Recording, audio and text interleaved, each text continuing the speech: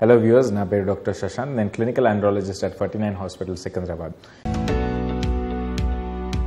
ఈరోజు నేను మీకు మేల్ ఇన్ఫర్టిలిటీ ఇవాల్యుయేషన్ అంటే హస్బెండ్స్లో కూడా వీర్యంలో కణాలు తక్కువ అయ్యేది కారణాలు ఎలా ఉంటాయి, దానికి ట్రీట్మెంట్ ఎలా చేసుకోవచ్చు దాని గురించి కొద్ది ఇన్ఫర్మేషన్ చెప్తానండి. సో ఇప్పుడు 40-50% ఇన్ఫర్టిలిటీ అంటే సంతానలేమి సమస్య హస్బెండ్స్లో ఉంటుంది. అది సో దానికి కారణం కామన్లీ తక్కువ స్పర్మ్ కౌంట్, అంటే 15 మిలియన్ పర్ ఎంఎల్ కింద స్పర్మ్ కౌంట్కి తక్కువ అంటారు. సో ఎందుకు అవుతుంది దీన్ని కారణాలు చెప్తాను మీకు. So first common reason is ఒక్కొక్కసారి వెరికోసీల్ అంటే నరాలు ఉబ్బిపోతే, బీజం పక్కనే వెయిన్స్ ఉంటాయి, అవి ఉబ్బిపోతే హీట్ తాకుతుంది టెస్టిస్కి. And any source of heat అంటే వేడి తగిలితే, for example motor cycle riding, laptop usage, coal workers పని చేసే వాళ్ళకి కూడా sometimes what happens is external source of heat వేడి తాకుతుంది. And వారికోసీల్.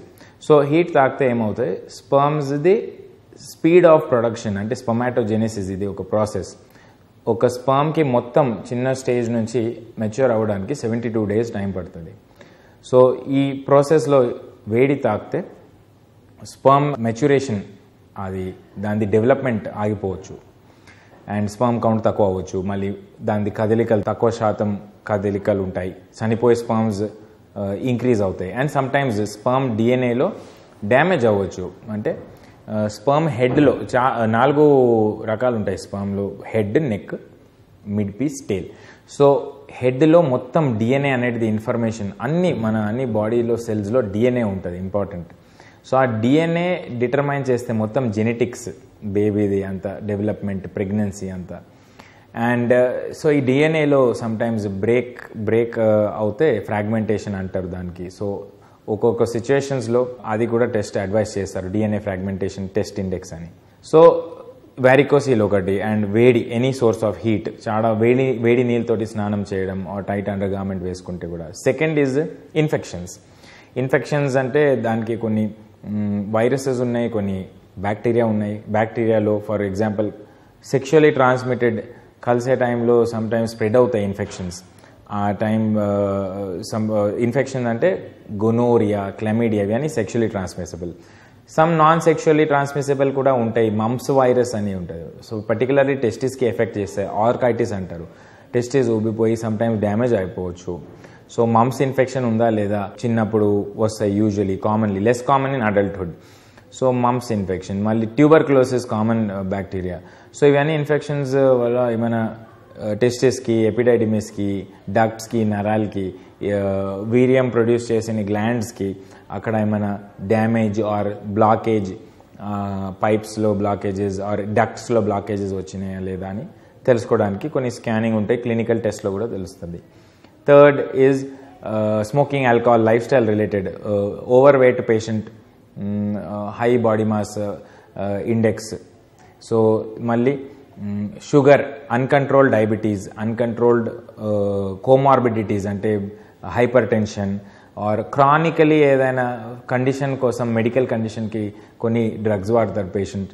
For example యాంటీసైకాటిక్స్, anti anxiety, టెన్షన్కి medicines, నిద్రకి మెడిసిన్స్, బీపీకి మెడిసిన్స్, యాంటీబయాటిక్స్, ఇవన్నీ ఊరికే కంటిన్యూస్గా లాంగ్ టర్మ్ వాడితే అది కూడా స్పర్మ్కి ఎఫెక్ట్ చేయవచ్చు. సో అది తెలుసుకోవాలి. మళ్ళీ సమ్టైమ్స్ కారణంలో హార్మోనల్ డిస్టర్బెన్సెస్ ఉంటాయి, పిట్యూటరీ గ్లాండ్లో, థైరాయిడ్ గ్లాండ్లో, ఇవన్నీ కూడా చెక్ చేసుకోవాలి. దెన్ జెనెటిక్ కారణాలు ఉంటాయి. ఒక్కొక్కసారి చాలా తక్కువ స్పర్మ్ కౌంట్ ఉన్న వాళ్ళకి జెనెటిక్ టెస్ట్ చేస్తారు, కార్యోటైప్ అని. అండ్ వై క్రోమోజోమ్ అని ఒకటి ఉంటుంది. సో ఆ వై క్రోమోజోమ్ది టెస్టింగ్ కూడా చేస్తారు చాలా తక్కువ స్పర్మ్ కౌంట్ ఉన్న వాళ్ళకి.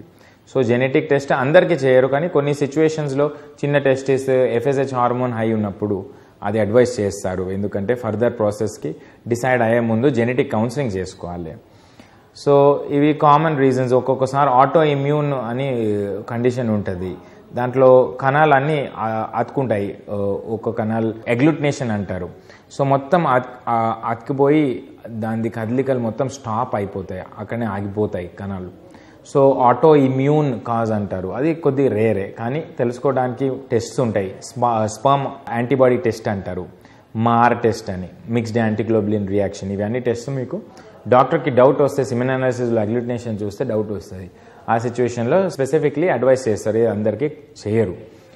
సో ఇది స్టెప్ వైజ్గా ఇవాల్యుయేట్ చేసుకుంటే ఒక కారణం దొరుకుతుంది. సమ్ టైమ్స్ అన్ఎక్స్ప్లెయిన్ కూడా ఉంటాయి, 33% ఆఫ్ ద టైమ్స్ దానికి కారణం ఉండదు. మెడికల్ ట్రీట్మెంట్స్ తోటి most of the time benefit చేసుకోవచ్చు. హైపోగొనాడోట్రోఫిక్ అంటే హార్మోన్స్ సెట్ చేయడానికి కూడా మెడిసిన్స్ వర్క్ అవుతాయి. And in some situations genetic కారణం ఉంటే దానికి సొల్యూషన్ ఉండదు. సో ఆ సిచ్యువేషన్స్లో స్పర్మ్స్ దొరికే ఛాన్సెస్ ఎంత ఉంటాయి, మీ డాక్టర్ తోటి ఒకసారి మాట్లాడాలి. సర్జరీ చేసేది అవసరం ఉందా, ఒక్కొక్కసారి 0 స్పర్మ్ కౌంట్ ఉన్న వాళ్ళకి సర్జరీ కూడా చేస్తారు. స్పర్మ్స్ తీయడానికి చిన్న ఆపరేషన్ చేస్తారు బీజం మీద, అండ్ కుట్టు పెట్టి స్పర్మ్స్ తీయడానికి ప్రయత్నం చేస్తారు. సో మళ్ళీ చిన్న ప్రాబ్లం ఉంటే న్యాచురల్గా కూడా ట్రై చేయడానికి భార్యది స్కానింగ్ చేస్తారు.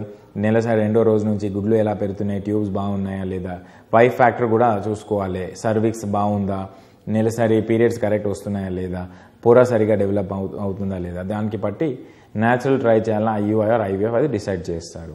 సో ఐ హోప్ మీకు ఇన్ఫర్మేషన్ మంచి యూస్ పడి ఉంటుంది. ఏమైనా డౌట్స్ ఉంటే మీరు కామెంట్ సెక్షన్లో టైప్ చేసుకోవచ్చు.